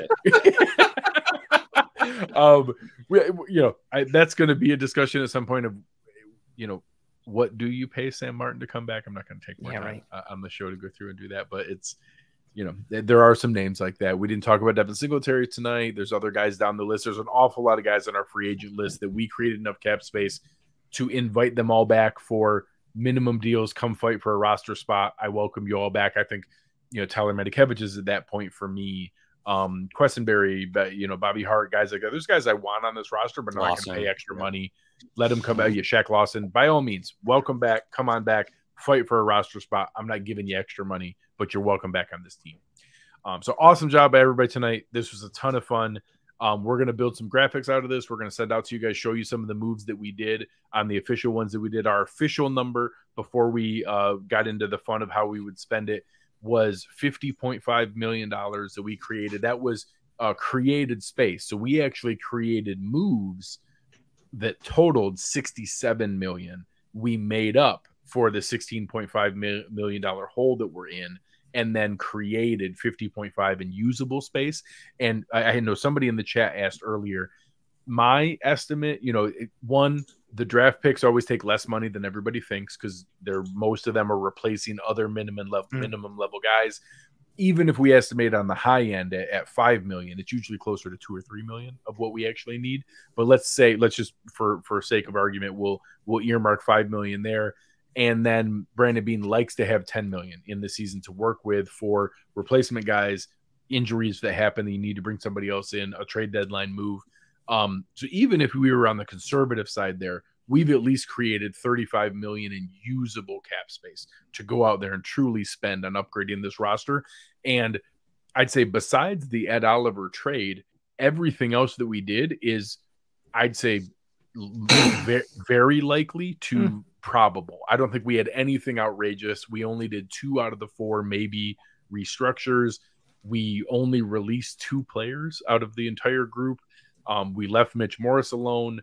We only did 1 extension. We didn't do a lot of crazy stuff, and we got it up to 50.5 million. So really great job. I'll go around the horn here. Let the folks know what you have coming up on your next show, where they can find you, and then we will sign off. Kevin, why don't you start out? Let them know what you have going on over Going Deep. Yep, just finished yesterday's episode. Actually, a lot of it was on the whole Poyer, really in depth on the Poyer discussion. Excited to get some clips out for that. Tuesday, 7 o'clock. We're also working on our continued free agent specials and draft as we get closer in March. And we're going to, trust me, I'm really into free agents. I got some paths for the Bills. So that's what we'll be working on. And I don't mean to be the bearer of bad news, but the Eagles said they're going to franchise Gardner Johnson.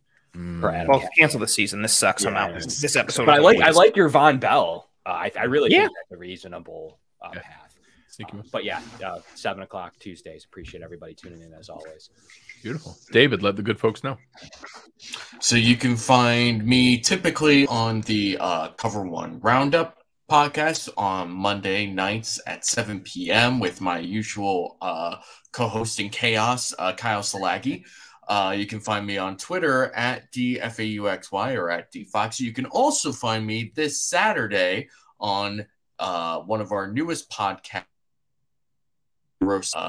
the Cover One Extra. So look out for that as well. So I don't know who's next, but someone else take over. Anthony. Things immediately coming up the pike. Myself, Chris Kepner, and Mr. Adam Stencil will be live with our Sabres playback watch party tomorrow night. I know, times are tough after getting thrashed by the Leafs, but more important games on the docket will be live tomorrow night right at puck drop for Sabres Tampa Bay Lightning. And then as far as Bills content, I am the host of Disguise Coverage live every Tuesday night at 9 p.m. Eastern.